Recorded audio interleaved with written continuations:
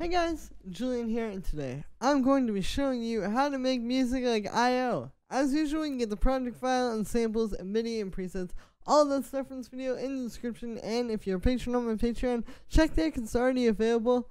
And yeah, let's get started. So, this loop you heard in the intro, the first sound that we have here is the main bass, which sounds like this.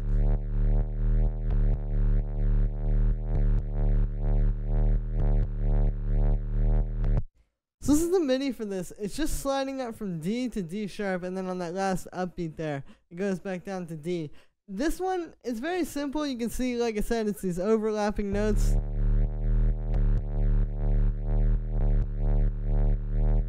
That's kind of what's doing it. With this one, it's more about the synth and how that's working with the synth. So here is the sound. It's made using Operator. You can see it's actually a very simple sound. It's literally just a square wave and a sine wave doing some FM. If I turn off this filter here, you can hear that a little bit more. So that's pretty much what we have coming out of there, and then I have those going into a low pass filter. So that's what it sounds like, just going straight into the low pass. And there's a distortion after that we'll talk about. But yeah, so it's a really simple sound. It's just about making this kind of like big, harmonically rich sound that has a lot of stuff going on, and then kind of filtering that back with some subtractive synthesis, aka subtracting harmonics from the sound, and then distorting it later. So yeah, after that, then we got a bit of chorus, just kind of spreads the sound out, gives it a nice texture. Then we have this amp. This is the distortion I was talking about. So like I said, that's how you get this sound. It's just a very like you take the very harmonically rich sound, then you filter it down, and then you distort it like this. And yeah, I like using the amp simulator, like even other ones like Guitar Rig, Amplitude, stuff like that. It's just a really good way to give basses like an interesting distortion. It adds a lot of character and texture to the sound. After that, we have a bit of saturator. This is just to fatten the sound up. Here's without it. And then with it, so you can hear it just kind of ties the whole thing together. And then we have a compressor side chaining into the kick. And that is it for the main bass. The next sound we have here is this little tom sound, which sounds like this.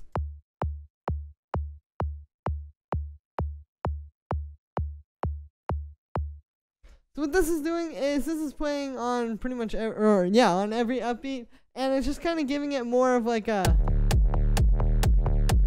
do do do do do do kind of rhythm. It makes the whole thing like a lot more intense.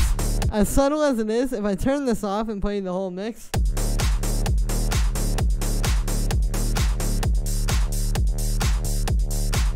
that doesn't sound as good as this.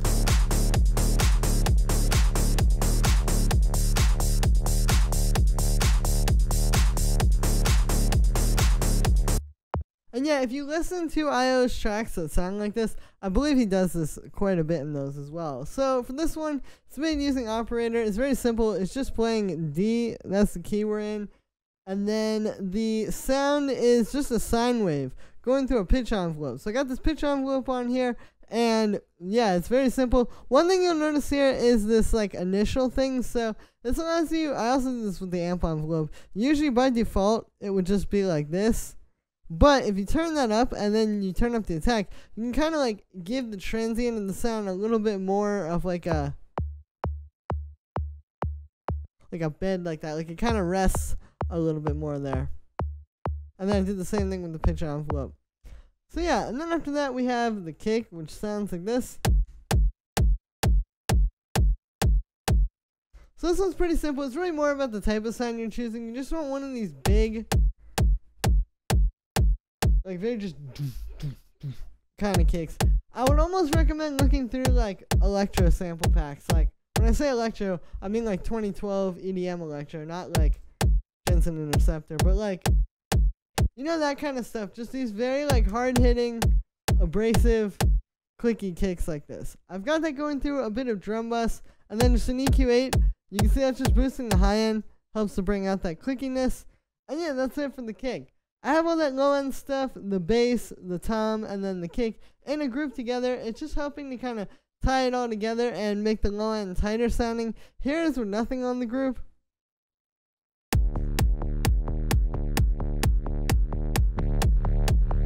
And then with everything, so you can see the difference there.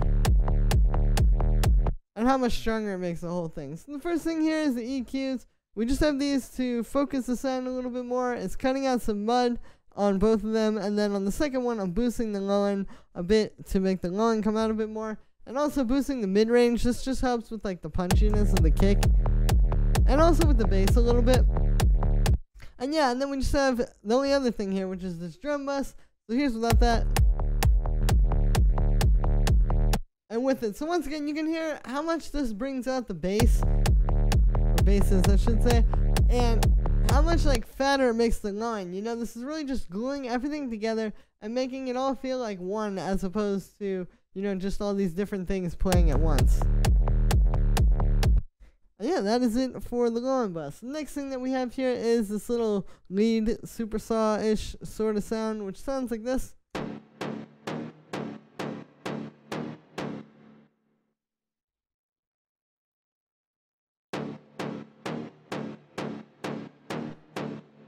So this is a sound I've heard in a lot of iOS tracks. Not even just the stuff that sounds like this, like even the more techno type of stuff.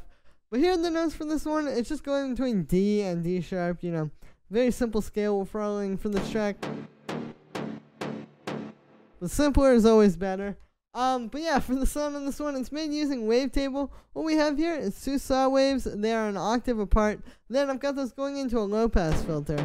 And the low pass has an envelope on it, you can see in the matrix there, which is the amp envelope, so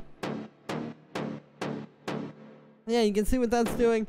With this one, I found the key was just like the way you shape it. If you just leave it like it is by default, this doesn't sound right. But if you make this really quick and punchy like that,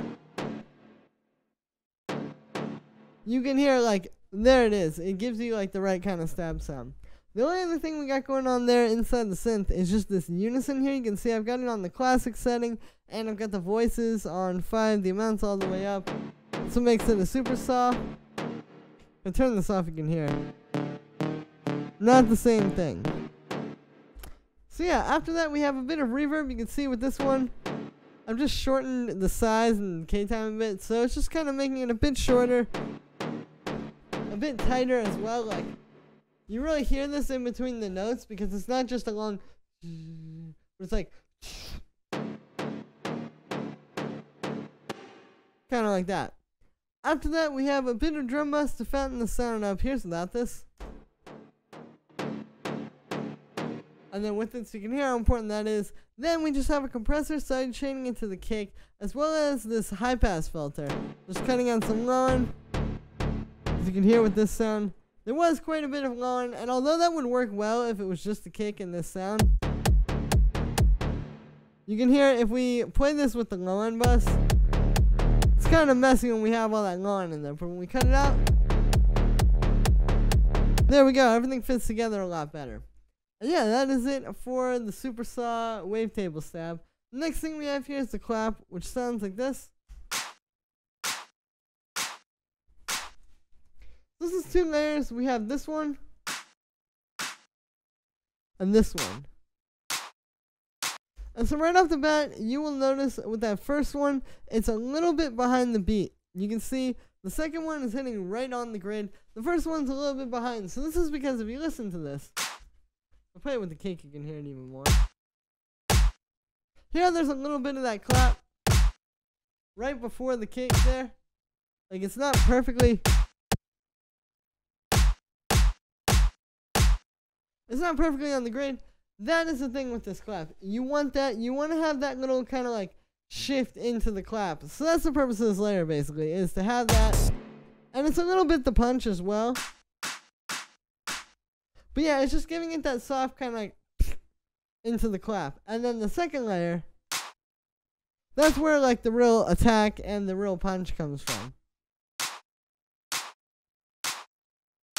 And yeah, with both of these, we got a little bit of processing on them. I've got some drum bus on the first one, as well as an EQ8, which is boosting the high end a bit to really make the high end come out. I noticed when I was comparing this against reference tracks, it really needs to have like that sharp high end to it.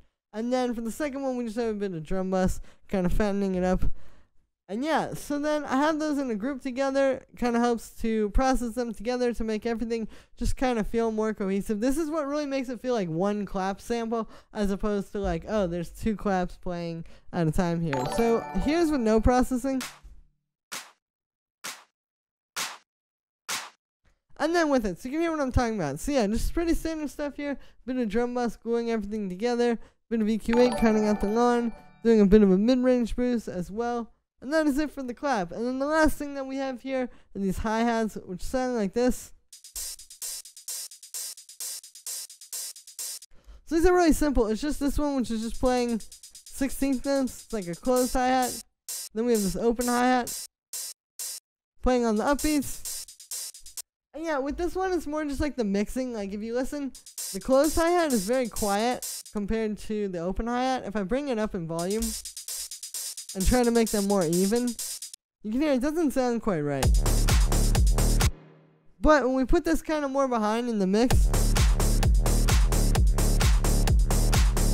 it fits together a little bit better and everything feels like it's in the right place. With this one, I've got these 2 in a group, just like I've been doing with pretty much everything here. You can see I've just got a bit of drum bus to kind of like fatten these up a bit, make them a bit stronger. There's without it, and then with it, so you can hear the difference. And then we also have this EQ8 cutting out the lawn, boosting the hi-hat a little bit to make the hi-hats a bit brighter. And that is it for the hi-hats. And that is also going to be it for this video, guys. So, as always, I hope you enjoyed. Make sure to like this video as well as subscribe. And let me know what you think of this video in the comments. Like I said in the beginning, you can get the project file and samples and MIDI and presets and all that stuff from this video in the description. And if you're a patron on my Patreon, check there because it's already available. Thank you so much, guys, and I will see you tomorrow with another video.